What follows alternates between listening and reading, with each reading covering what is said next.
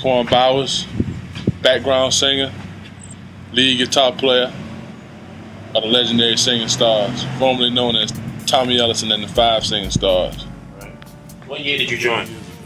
I joined this group in '07. Yeah, basically Tommy got sick before they had to do a show in Douglas, Georgia.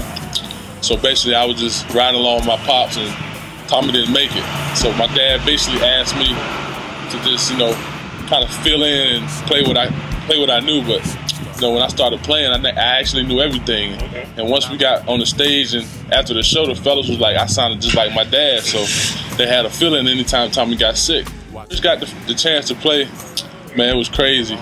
It's always been a dream to play with these guys. It's been an amazing thing that I was able to do this, and I love every second of it.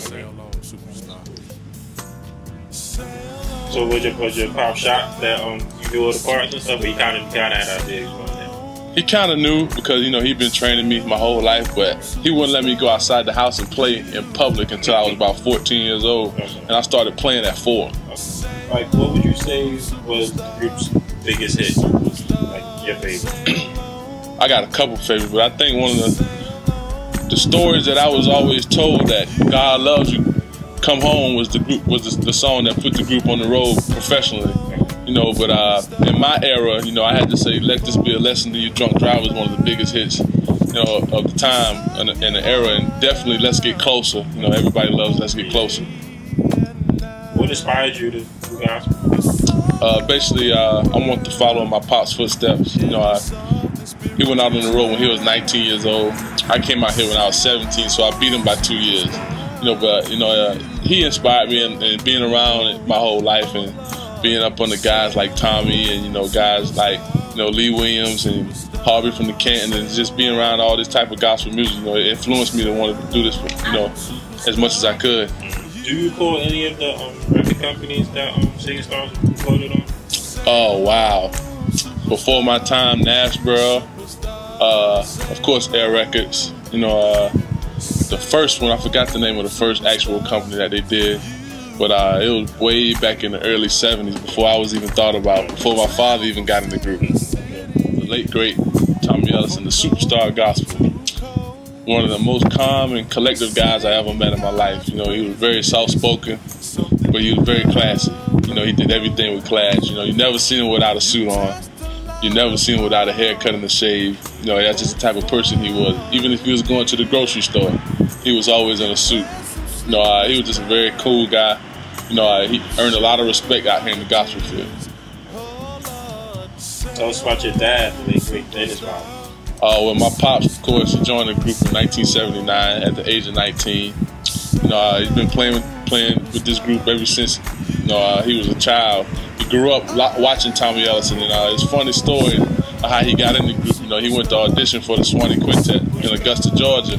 They told him they wasn't looking for a second guitarist. On the way home to my small town, Bamberg, he seen the van with the trailer that said Tommy Ellison and the Five Singing Stars. So he said he turned around and went to Sam's house and asked him was they looking for a singer or a musician. And sure enough, they auditioned him and another guy and said my dad could play and sing. So they hired him, and he's been with this group ever since. Only thing I remember about Charlie Baker, they called him the Snowman. I was able to go to his funeral when I was a little kid. I was about 7 or 8, maybe a little older, but I hadn't had a lot of memories of him because I never really got to know him like that. So what are your desires for the group now? My desire is to push the group as far as they can go.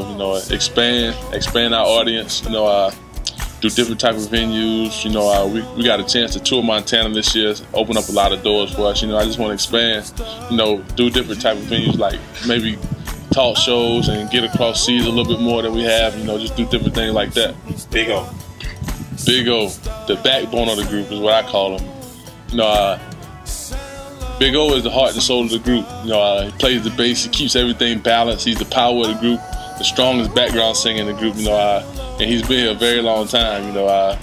I love to see when Big O get excited and he gets to playing and start to jump. It's just stuff that I visualized as a kid and wanted to be a part of it. And it's just a blessing to be able to relive it and be with it on stage.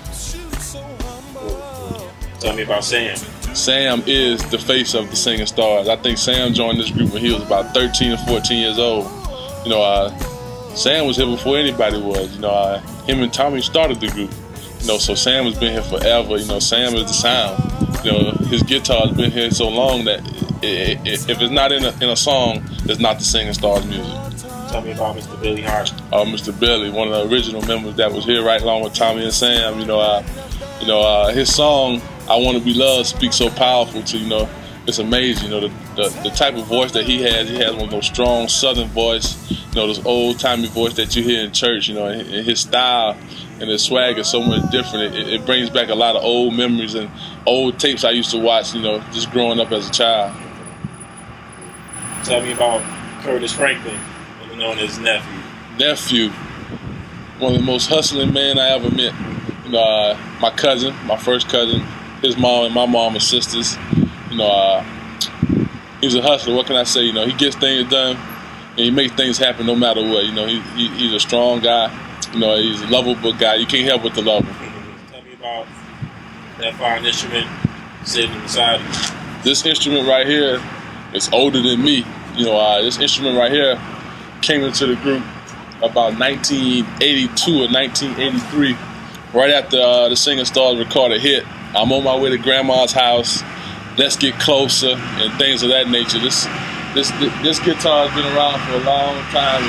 You see the stickers. Some of them are peeled off, but the stickers represent states that we've been to or my father's been to, and different things like that. You see, you got the Alabama stickers, and it's a 1964 Fender American-made Strat. And I had it appraised about 4 or 5 years ago, and it was appraised at $16,000.